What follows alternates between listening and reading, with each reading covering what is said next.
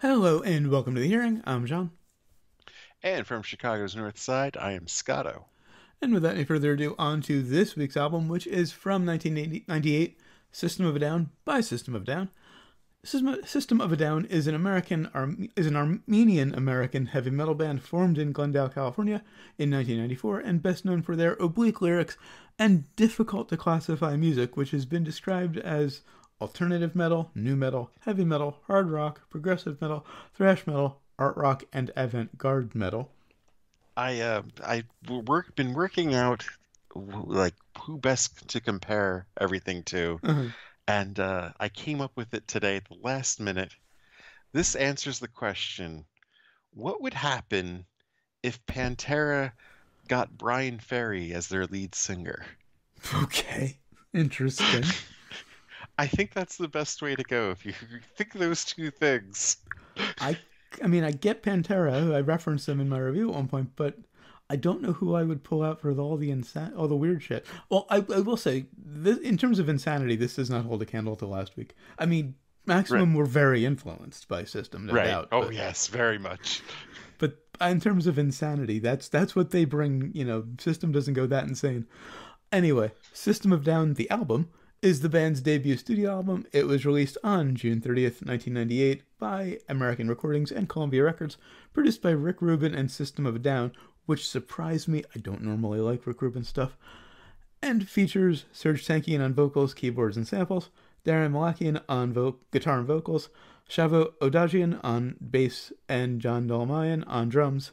Reminder, I don't edit any songs into our reviews for copyright reasons, but down in the description, if you're listening to this on YouTube, or on our blog at johnandscotto.com, you'll find links to System of a Down on Spotify and YouTube, so you can follow along if you'd like. On to track 1, Sweet Pea,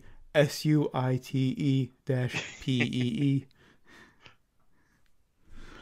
Love the opening riff. Reminds me a bit of Flight Yeah. of the Bumblebee. Yes. I want to just say right off, I don't have a pick for weakest on this album because it's just remarkably consistent. I was having a lot of trouble doing that too. I mean, there were two I could maybe make a case for Mm, weakest, but there's still like something interesting yeah, about them, and it's tough. um, And everything is so short. Everything is about yeah. under 3 minutes, except for one track. But it goes from that kind of Flight of the Bumblebee thing to some nice loud metal, and I love how Serge uses his voice throughout the album. He's kind of doing that Jella Fred Schneider speaking singing thing. Yes, they're very heavily influenced by the Dead Kennedys, Yeah, obviously. yeah. Um, Love the death metal vocals in the slow section. Is that Serge? What the growls? I think it's Darren. Oh, okay. Or I think I remember hearing, and it's not listed on the album. I think Shavo. I remember hearing did like the death metal shit, but I may be wrong. Oh, you're right. You're right. I think, yeah, because both of them kind of do like some backing. Yeah. Yeah, because And I Darren imagine has this kind Surge of could too. soft, pretty voice. I think yeah, the death grunts are Shavo. And then it just switches right back to that fast riff at the beginning, just at the right time. The slow section was getting a little tiring, and then it got to the beginning riff again. Enjoyed that. The breakdown is kind of surprising because it's not like, you know, it's so slow, low and slow, Hmm. you know, Yeah, and then he goes back into his screeching. right. But yeah, just it's hard to explain just what Surge does. You Mhm. know, just the whole everyone needs a mother. Fuck her. Yeah, what he can do with his voice is kind of amazing. Yeah, Incidentally, I saw when I was basically looking through YouTube trying to figure out how to pronounce the other three's names, because Serge's name I've heard yeah. plenty of times. Um, and I saw a little mention of an interview with Darren from 2018 saying that he wasn't sure if he didn't think Serge was going to come back to the band. He has obviously since, Yeah. because Serge was never a fan of metal. Serge Yeah, isn't you can really tell into from the his heavy solo stuff. album. Yeah. His solo album is just very not metal, which is why he hasn't had a big solo career. Yeah, like if he'd appealed to the System fans Yeah. and done metal albums, he probably would have had a great career. But he has said that he doesn't want to make any more metal. He's come back for like benefits and such. They haven't recorded yet, as far as They've I know. been battering an album around for Uh, probably 10 years now, I yeah, think. I just they just can't agree on anything. right. This was in 2018. Was that interview where Darren said Serge doesn't want to come back because he's not a metal guy. He's So releasing a solo album apparently, like mhm. really like within probably by the time this is out. Well, yeah, I mean, I if had no idea he had something else coming. if you're in So a I'll metal be band, looking forward to that. if you're in a metal band and you're not a metal guy, you're gonna want to do a solo thing to get your music out there, to kind Yeah, of say what you yeah. want to say. On to track two. No, gotta admit the opening drums on this one remind me a bit of Guns N' Roses. I I wasn't believe the thinking of name is Guns you. N' Roses. I believe the song is "Why Can't You Be Mine" as this opening drum riff that is very similar. Oh, right, right. You Can't Be Mine. I remember that. Of course, Uh, that was a big single. Yeah. yeah. Love the screamed vocals in the beginning and the chorus. Great groove in the verse. Nice. The verse riff has this nice Middle East, not Middle Eastern, Eastern European feel. Obviously, Yeah. nodding to their heritage. They go back to that a lot, which is really nice. Yes, they do. Um, and there's this really nice echo on the vocal in the slow section. Um, Right. I mean, in the middle of this loud ass riff, yeah. because I mean, but I can't tell if he's trying to do Pantera or Page hmm on on his riff. Kind of a combination of the Yeah. two, I think. On to track But the three. breakdown here Okay. is more frantic. I Yeah. mean, it's pretty odd for a breakdown, but it's only a breakdown because there's fewer instruments, Right. and then you just get the riff to come back and hmm kind of punch you in the jaw. Yeah. And the On next to one's kind of the big single. yeah. On to track three. Sugar. Love the opening riff. This is where they reminded me of Pantera. Yeah. The beginning of this one. And then it suddenly goes kind of loungy. I It's I the only way I can think describe it. that riff during the chorus is definitely like, I mean, it's Pantera or it's Page. Yeah. That opening riff is Oh, very Pantera. The heavy part. or Page Hamilton. Page, you're doing Page Hamilton. Okay. I was I thinking, saw my notes and I thought Jimmy Page, and I'm like, no, no, wait a minute, I'm trying to tell myself about Page Hamilton. you mentioned Page. I'm, of course, as a guitar player, as a Gen X guitar player, I think of Jimmy Page, but, Page Hamilton makes more sense. I'm sorry, guys. 5 hours sleep. Uh-huh. Um, That. but then it goes to that weird double time loungy section. It's the Yeah. only way I can describe it. Love the guitar tone in that part. Um, It's definitely like a Tom Morello yeah, kind of minimalism where he's playing the DJ, right. Um, And yeah, it's crazy. and then they go back to the I heavy play part. Russian roulette every day, a man's sport. Mhm. They go back to the heavy part, come back to the lounge section, and in the second verse part of the lounge section, in the second time they got to come back to it. Serge has this great kind of screamed rant. Yes. It feels like almost most of it is just a rant. Mhm. I've always wanted to do a mashup of this and Metric's Raw Sugar, which came out at the same time, which Interesting. is kind of a jazzy, pop song. Okay. Huh. And then it gets into this blasty part where Serge again starts ranting and reminds me a lot of Mike Muir from Suicidal Tendencies. Yeah, that's a good call. The no lights, Yeah. no music.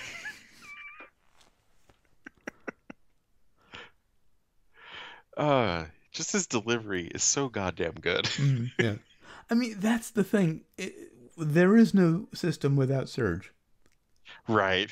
I mean, all due And I think respect to the other three, they're good players, but you're here for they Serge. suffered later on because Darren took over most of the lead vocals, and Uh, it was just kind of like, you're not bad, but huh, you're just not yeah. Surge.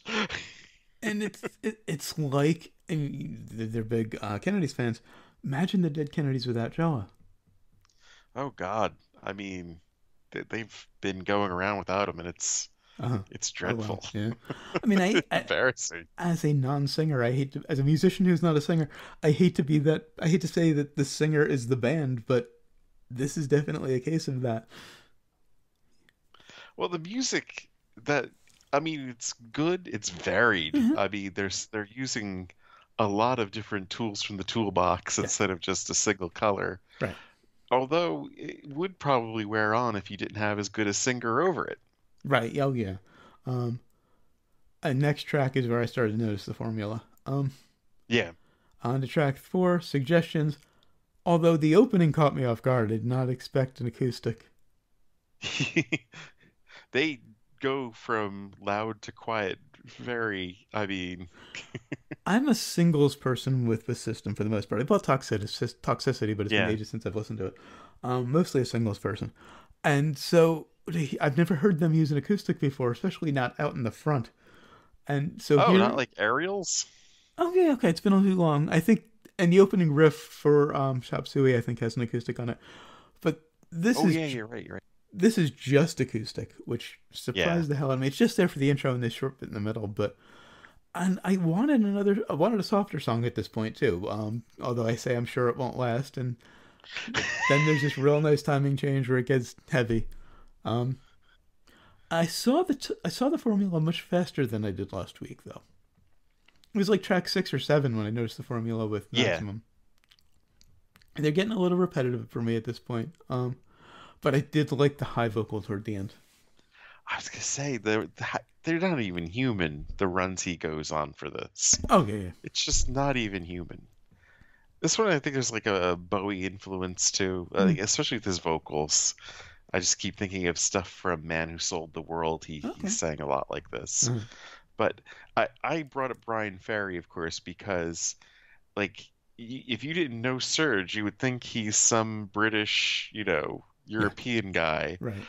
And it's kind of the same thing that Brian Ferry did too, like this Eurotrash kind of character that he Okay. would Yeah. sing in. Mm, And I listened to the album. Oh man, I can't try to remember which Roxy Music album I put in, but it's the one with Mother of Pearl on it. And the first track, I think it was like Street Life, I think it was. uh, And someone's gonna be like, yeah, it wasn't that, it was this.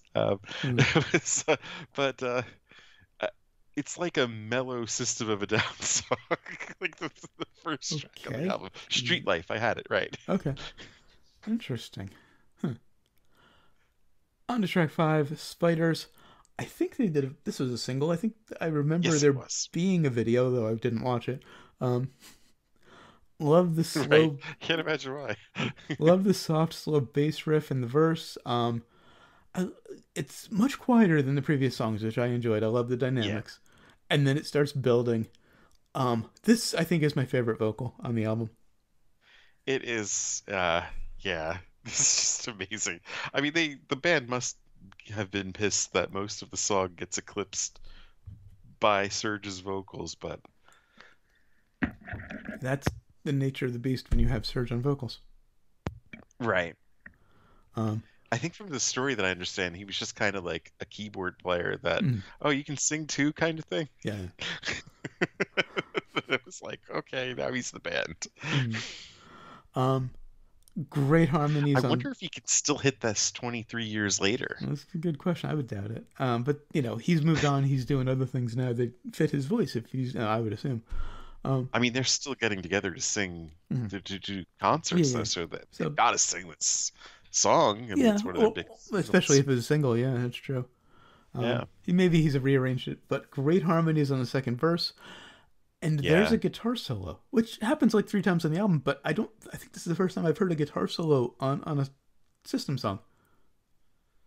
yeah. It does not happen very often. It's a bit riffy. I mean, there's a lot of repetition, but it counts as a solo. Like the last single they ever did, well, until these latest ones that Mm. came out, the one Uh, Lonely Day. There's kind of a solo at the end of that one. uh, but and then I love how the guitar joins the bass riff at the end. It just adds a little bit to it. That was nice. On to track 6, The Devil or D Devil. I'm not sure how that's pronounced. It's just Devil. Great kind of jazzy opening. Love the riff and the groove. Love this off balance vocal flow. Like Yeah, it's just a little off from the music. I love that. Love the call and response between this clean kind of countryish guitar riff and this high vocal. This gonzo folk metal. Yeah, basically. And of course, just I mean, probably the best drumming on the album, I'd say. Uh, And yeah, something about the production, just it's just so nice and clean. And I mean, I've listened to a lot of Rick Rubin stuff, so I mean, he does deliver the goods well, he knows how to here. produce. He knows how to make a good record. Yeah, I'll give him that. I'm just not typically a fan of the artists he chooses. yeah. This These well, guys and Chili I don't Peppers know. aside. Oh, and Beastie Boys, Beasties, yeah. Black Crows. Yeah. I'm He, trying to he's think of who else he started. and he's kind of some people our age will get this. Um, he's kind of the alternative version of Bob Rock. uh, Bob he's Rock not is that bad, a metal producer who I say metal or rock. right? He's the guy you go to when you want a hit. Yeah. I can't. There's also Johnny Cash's recordings, you know? Yeah, I mean, I mean, love Cash, but not the Rubin stuff. You know, he's Rubin is a hit maker, and I always have a bias against those kind of producers. He's very good at what he does, but it's just not my thing. I'm trying to think like hits. You know? Okay, Chili Peppers, Give It Away was their breakthrough. True. You know, we knew Yeah, stuff aside from the before Chili then, but Peppers, yeah. I would not blame Rick Rubin for the Chili Peppers selling out though. Well, no, there's other issues there. I Um, mean, that was all them. yeah. Um, you know, Five Fear at the Party was the breakthrough for um, Beastie Boys, and they got way more interesting when they stopped working with Rubin. You know, that's true. I didn't even think of that. You know, they got real interesting after they parted ways with Rubin. Um, anyway, on to track 7, Soil. Love the syncopation in the verse. I think the vocal and the band are in two different time signatures. It's brilliant. Um, I almost thought he was doing a little edge at the beginning of this, like a rattle and yeah, hum kind of I can hear it. at the very beginning. Love the guitar riff that comes in after that, like blasty part on the "Don't You Realize" part. Yeah, I've always liked this one a lot. Yeah, Just straight up metal with a lot of clean stops and kicks. yeah, and I love how the riff after that really nicely evolves into the solo, and then there's again another great Eastern European groove toward the end. Um, He goes through like three or four different guitar styles in yeah, this one song alone, hmm actually. I mean, he goes to dime bag kind of edge, and of course you got your Armenian folk metal. I have this on a later song, but Darren reminds me a bit of Townsend in the sense that he's a great rhythm player. He writes amazing riffs. Solos kind of eh. Just a frustrated singer. Uh, he's a Because you know Townsend was always like trying to work his vocals in, yeah, and right. everyone's like, "That's nice, Pete." Yeah, and same thing with Darren. Um, Like you got Roger Daltrey here, who's like one of the uh, greatest of all time. yeah. Um, but Darren and Townsend has that thing where he writes great songs, he writes great riffs. Can't solo to save his life. Darren Darren writes great riffs, great music. Um, I mean his solos are better than Townsend's, but they're still not great. Wow. Um, you know, I like but the vocals on this, of course. uh, You peace, my friend. Just like, what the fuck is he doing? and just to tie that rant up, I will say, in my opinion, writing great riffs and being a great rhythm player is way more important than soloing. So, You might got a point there. and just as Yeah, difficult. So, the solo is only one part of the yeah. song, and sometimes it's kind of like as you're listening to a solo and you're kind of like, why is this even fucking here? Mhm. But a riff is essential, And you know, as a 35-year guitar player, although I don't play much anymore, um, lead guitarists get a lot of buzz because they're the people who really show off and are up front and everybody notices them. Rhythm guitar is just as difficult, if not more difficult. You know, Yeah, you're playing riffs and chords. That's just as challenging. A completely different set of skills, but just as challenging to yeah. nail that down. Anyway, on to track 8, War? With a question mark at the end. Not an Edwin Starr cover, by the way. Um, Oh, have to pull good that. God, y'all. I have to reference, make that joke every time I can. Um, love the opening riff. Love the contrast in Serge's voice in the verse. He kind of does, the two different ends of the spectrum thing. Right, it's probably one of the best anti-war songs Mhm. done in a long time. Pre 9/11, it all seems so figurative too. And then 3 years later, you're like, oof, this is all too real. Yeah. And just as I was once again getting a little bored of the formula, they pull out that keyboard and choir section toward the end. Oh yes. Like I I did not wish it see was a that coming. Mellotron sounding, but we'll take what we can get. Hmm. And But yeah, everyone is a heathen, yeah, everyone's righteous. the issue You get killed. the criticism I've always had with System for years is the repetition, particularly on Serge's part. He kind of writes like three different sets of lyrics and just, basically three short poems and just repeats them Yes. throughout a song. And And normally, sometimes they're like 10 syllable. yeah, right. It, I didn't notice this time. No, It, this is a much simpler album, and yeah, it's very comparable to what we did last week, yeah, actually. yeah. That's why I wanted to get these guys in after. But yeah, his repetitious. Yeah, that's the word. Lyrics didn't bug me this time, which was nice.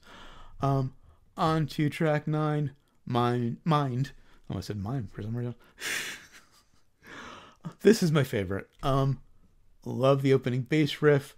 This is a minor thing, but I love the sound of the pick on the string. It was just really present. The pick scratching the string. Love that. Um, Darren will do that, well, yeah. no, it's the Like bass. he oh, It's a bass riff, and you can hear the pick, and it's not a big pick scratch like up the neck like a lot of people do. Just as he's playing, you can hear the sound of the pick scraping on the strings, and it's really present. It's an EQ thing, but it was just a really nice touch. Um, huh. Great groove once Because the I've heard guitar, Darren do that before. mhm. I don't think he does it on this one. But there's a this was Shava, the bass player, but yeah, Yeah, yeah. great groove once the guitars and drums come in. Love how soft this one is. This nice sparse guitar part, and it Oh yeah. starts. Mhm. And it starts with this nice soft part that fully fades out before it gets Right. heavy. I enjoyed that. You think it's a separate song almost, Hmm. where that just like, oh, I guess that was only like a 30-second thing. Right. And then it comes back, of course, full fist. Yeah, and just gets super loud with a nice slow plodding metal verse. Yeah. And these demented bends on the guitar during the verse. Love those. And then it gets real metally again for what I'm calling the chorus. Verse and chorus are kind of a pointless thing with these guys. Love the contrast in this one. And Some then songs there's a definitive, verse and a mhm, definitive chorus, right. but this one, not for this one. No, no, no. This one fades in and out, Yeah, kind of. It's very strange how this one goes. Almost, they probably get the most proggish yeah, yeah. of all on this one. I think the last track, that one section was with the keyboards, Hmm. but this one, the whole thing, it's also like a 6-minute thing too, just to do that in itself. Yeah. Um, and I like how that bendy guitar part eventually turns into a siren. Just briefly does this like siren thing. It nicely evolves from that riff. And the timing just kind of falls down for a few seconds toward the end. It's not the end of the song. It's just this little bit toward the end before they go back, just before they go back to this or into this sort of slow free time thing, where the timing just falls apart for a second and comes back. Just a real nice touch of yeah, we can do that. And just the very low, free thinkers are dangerous. Hmm. And then again, Oh, I think one of my favorite vocals, we forgot to mention it was back in D Devil, okay. where he does this like in the middle of the vocal, he just starts kind of snickering. Uh-huh. Like he's doing this ridiculous squawking high pitched thing, and then you just hear him kind of Yeah, yeah.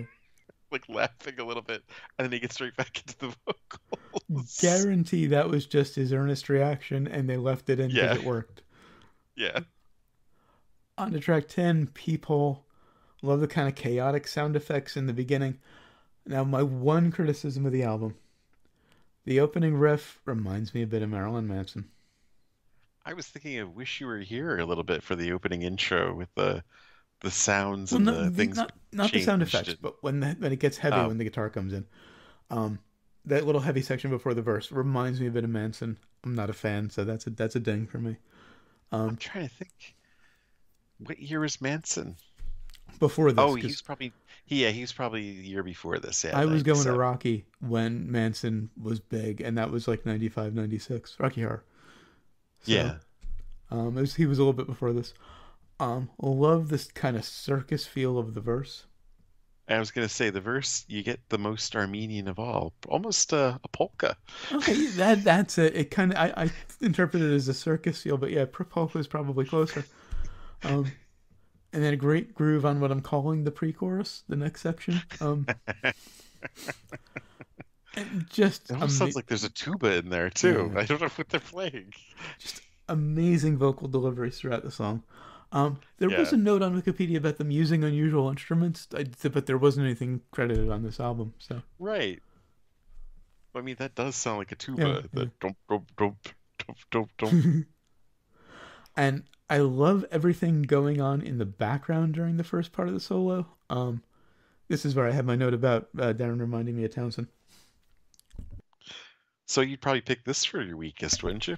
Well, no, it's not as bad as the. I picked the other one because it's the one where I kind of was like, I'm tired of the formula at this point. They got me past that. It's just the Manson thing and that kind of an iffy solo, but all of his solos are so. But like last week, I picked the one where I noticed the formula as the weakest because I'm not with particularly with these bands just because I can't think of anyone like System except for Maximum. Um, it's kind of its own genre, Yeah. and the Yeah, bands they're like definitely Maximum is definitely taking, picking up where they left yeah, off, yeah, sort of, and or taking it really in going back to this. and adding their own flavor to it and adding Yeah. to it. But with these bands, and I'm sure there will be other bands in the future who take on this genre, but you don't want to see the formula. The last thing you want to do is see the formula. You're bound to pick it up sooner or later if Hmm. you've listened to it enough Yeah, I times. guess. But that's why I picked the other one for the week, is because that's where I saw the formula. On to track 11, Hubert, love the 80s reference, with all capped Yes. except for the RT, which are lowercase. Um, great Uh, high a- opening guitar riff. and the Great. original spelled with the Q itself. Was it? Yeah. Okay, I forgot that. Um, but love the opening riff, like high opening riff. Great contrast when the heavy part comes in. Another great contrast with vocals. And this is where I have the notes. System would be nothing without Surge. This is probably the most punk they Hmm. get on the Yeah, album. I mean, it's under 2 minutes. It's just like this yeah. blast away kind of thing, and just wow. And he Okay. actually references the game. Yes. Because Surge is, like, the rest of the band is about our age, I think. Surge is a little bit older, if I recall correctly. But yeah, he actually referenced Yeah. Keyboard. I love that. Um, on to track 12, Darts. This one goes very punk. Great punk groove in the beginning. Love the vocal in the first verse, and then this loud metal chorus. The great riff behind verse 2. Love the clock sound effect.